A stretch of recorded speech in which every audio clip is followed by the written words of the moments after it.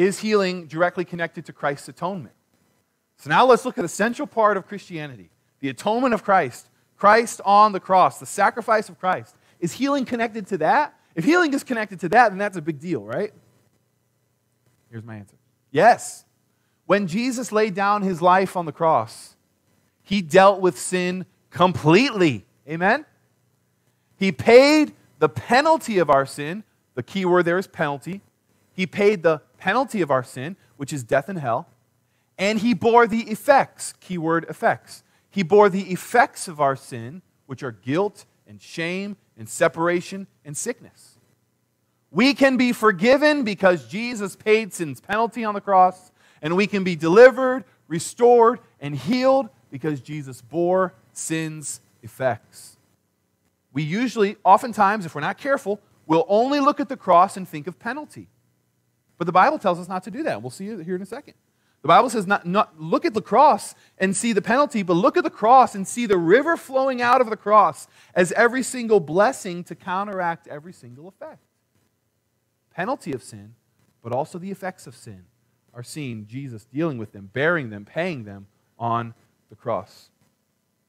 So let's look at one of the most famous verses about Jesus on the cross. It's in the book of Isaiah, Isaiah chapter number 53.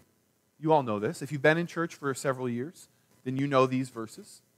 If you don't know, if you've never turned in your Bible to Isaiah 53, then I want to encourage you tonight or tomorrow to find a Bible, open up to Isaiah 53, and just spend some time there. It's one of the most wonderful passages in all the Scriptures, and it will bless you greatly. Surely, he has borne our griefs and carried our sorrows, yet we esteemed him stricken, smitten of God, and afflicted. But he was pierced, hands on the cross. He was pierced for our transgressions. He was crushed for our iniquities. Upon him was the chastisement that brought us peace, and with his wounds we are healed.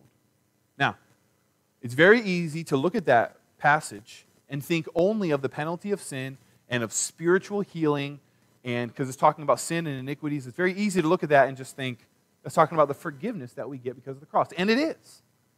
But Matthew, one of the 12 apostles, when he was watching Jesus healing the sick, he had a light bulb moment from the Holy Spirit. And he understood in an instant that Isaiah 53, those wounds, that healing is not just our spiritual wounds, it's our physical wounds. Because of what Jesus is doing on the cross, not only can we have our sins forgiven, but we can also be healed because he's completely dealing with sin, both the effects and the cause and the penalty. So look at the light bulb moment, Matthew chapter number 8. That evening, Matthew records, they brought to Jesus many who were oppressed by demons, and he cast out the spirits with a word, and healed all who were sick. Then he goes, this was to fulfill what was spoken of by the prophet Isaiah in Isaiah 53.